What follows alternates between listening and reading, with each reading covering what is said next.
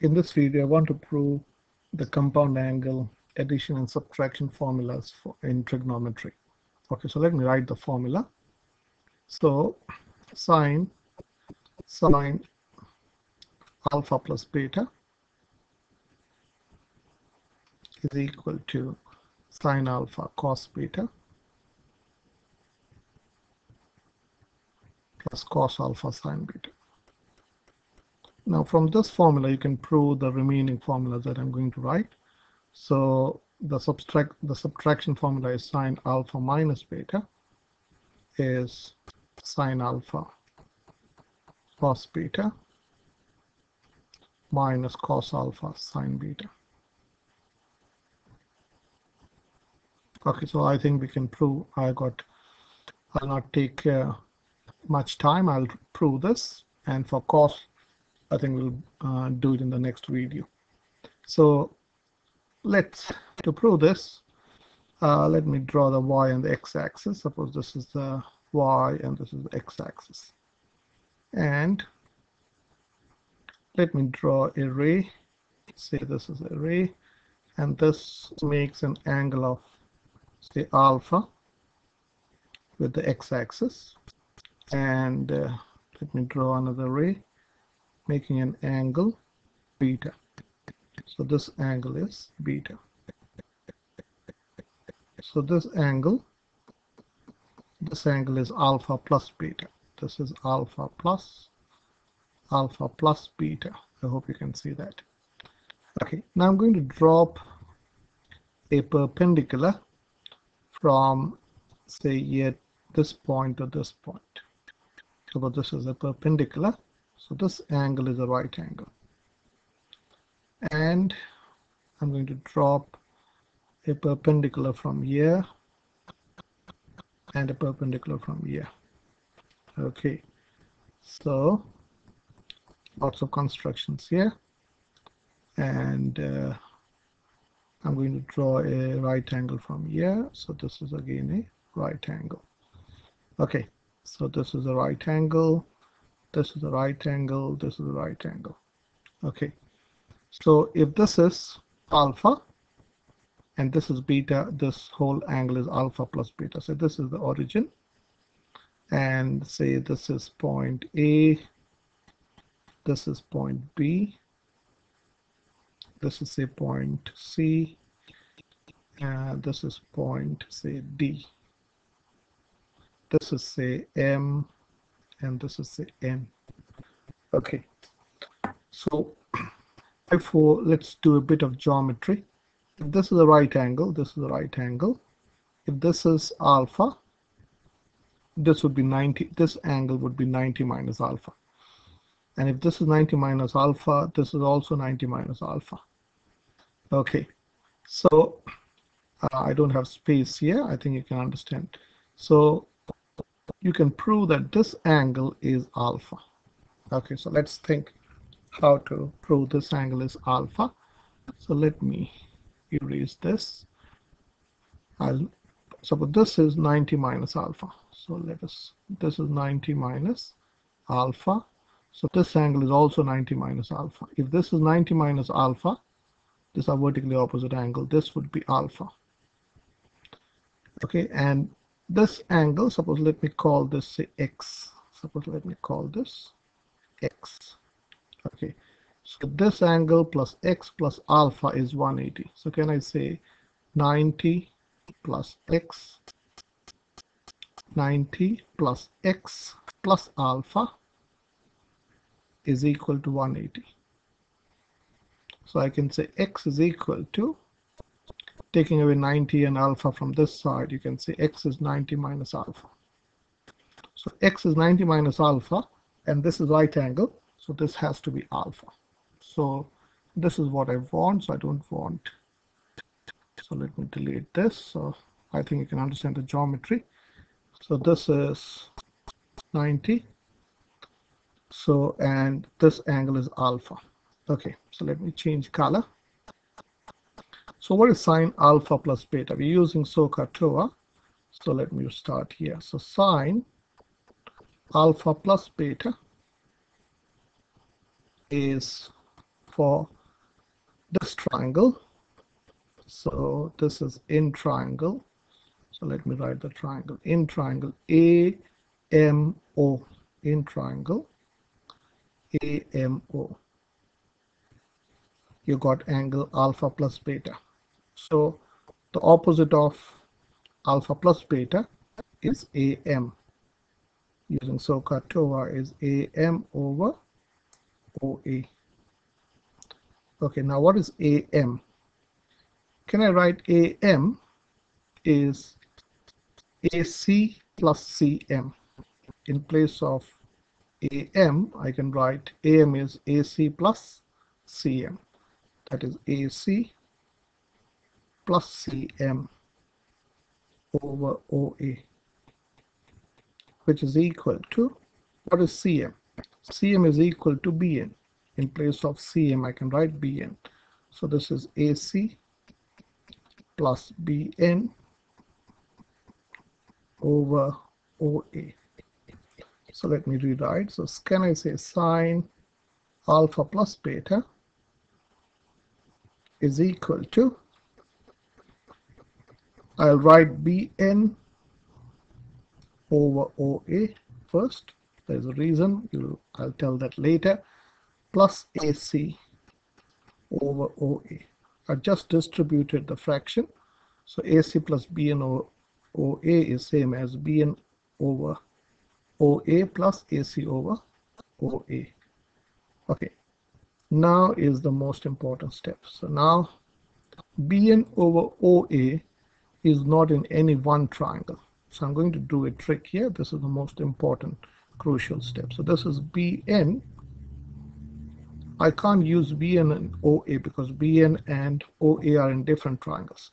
But what if I'm going to write BN over OB, because BN and OB are in one triangle, times I have created this term of this side by myself, so I have to cancel that.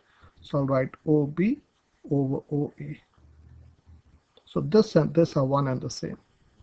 This is BN over OA, and OB and OB gets cancelled. Plus, okay, you got AC. You got AC over OA. Again, that's not helping. So I'm going to write AC. Can I write this as AC? AC is in one triangle and OA is in a different triangle. So that's not going to help me. So I'm going to write a side here which is going to help. So I'm going to write AC over AB. AC over AB times, I have to cancel this AB. So I'm writing AB over OA. This and this are one and the same. Okay, I want to see the diagram. So yeah, let me continue with the same. So what is BN? What is BN over OA? Can you see BN is the opposite side of alpha, and OB is the hypotenuse in triangle ONB. I'm talking about, so I'm talking about this triangle. I'm talking about this triangle, this triangle. BN is the opposite. BN and OB are in triangle OBN. This is opposite of alpha, and this is hypotenuse. So that is sine alpha.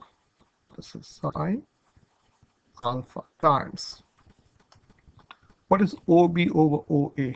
So let me use a different, suppose I wanted to look at this triangle. I'm using the same color, so let me use a different color. Okay, so hopefully, okay, so for some reason, I hope, no, it's not, this is not working. So let me use red color. Hopefully this will work. No, I think all are. So this, I'm talking about this triangle. Now I'm talking about this triangle. In this triangle, OB is the adjacent of beta and OA is the hypotenuse. So that is cos beta. So this is times cos beta plus AC. Now I want you to look at this triangle. This triangle. In this triangle, AC is the adjacent side of alpha and AB is the hypotenuse. So that is cos alpha. So this is plus cos alpha times. Now you have to look in this triangle. This is again a right angle triangle.